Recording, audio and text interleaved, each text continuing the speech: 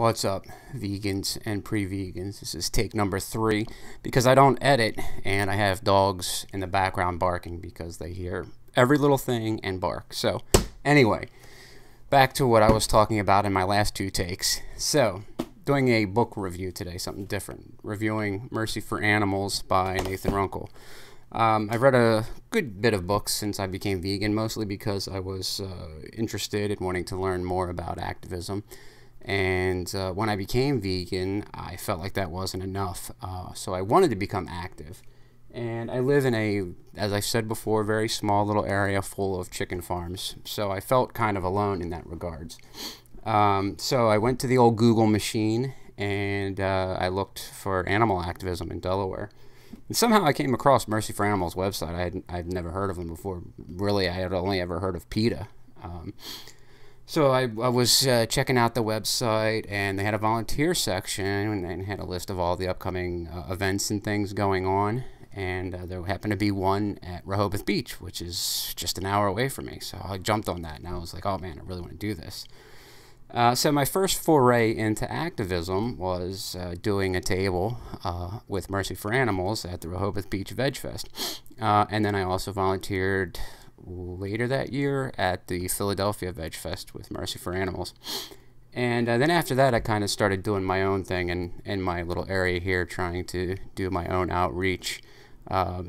Still with great support from Mercy for Animals, but just trying to build a community here. I've been slacking a lot lately just because things have been so chaotic in my non-activist life. I've really slacked, and I kind of feel bad about that. But anyway, I'm rambling a little bit. So anyway, I wanted to read this book when I saw Nathan was writing it. I've never actually personally met Nathan. I've met a couple of the other folks from Mercy for Animals, but I did go and listen to him talk. He's a great speaker.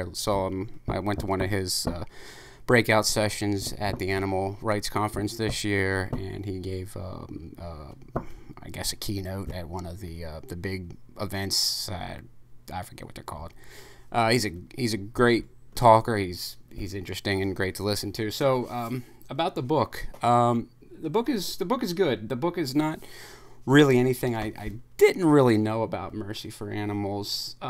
Although I will say I didn't know a lot of the history or the origins of Mercy for Animals. I learned about it at the Animal Rights Conference when I saw him talk, and he talked about that. But he talks about it more in depth in the book, obviously.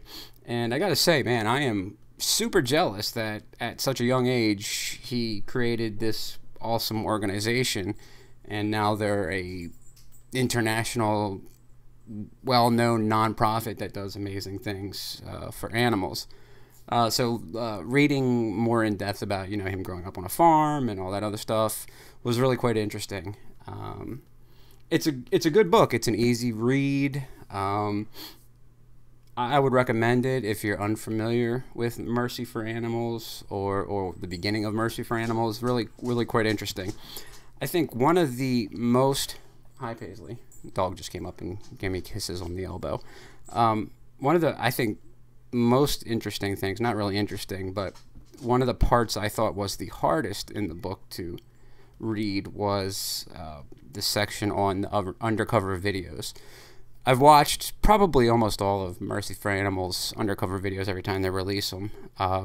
So as I was reading through these, I was like, oh, I remember that video, or I remember that video, or yeah, I remember seeing that video.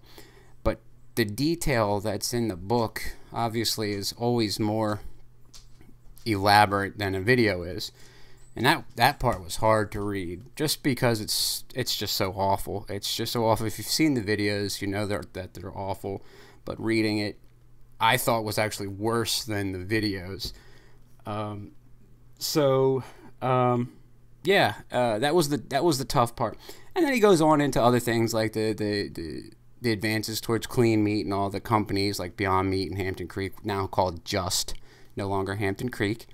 And some of these companies that are coming out with these clean meats and all that other stuff. So it's like a progression of starting Mercy for Animals, the undercover, how he traveled around with like PETA learning things, and then he he was trying to figure out how to, you know, finance Mercy for Animals and all that stuff. I mean, he started this like 15, 16, 17, something like that. Really, really interesting. I'm super jealous that he was so successful in this, because that would be like a dream of mine. But yeah, a good book. If you don't know about Mercy for Animals, I would recommend it. Very easy to read, very interesting. There are some tough graphic parts, but overall, it's a pretty positive, uplifting book. Mercy for Animals has become such an awesome, well-known organization. They have chapters, I guess, offices all across the world now, it seems like. Don't mind my dogs barking back there if you can hear them. But yeah, this is a good book. Nathan seems like a great guy. I wish I would have had the chance to meet him at the Animal Rights Conference, but I didn't.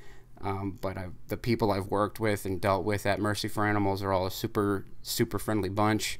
Very supportive, very positive.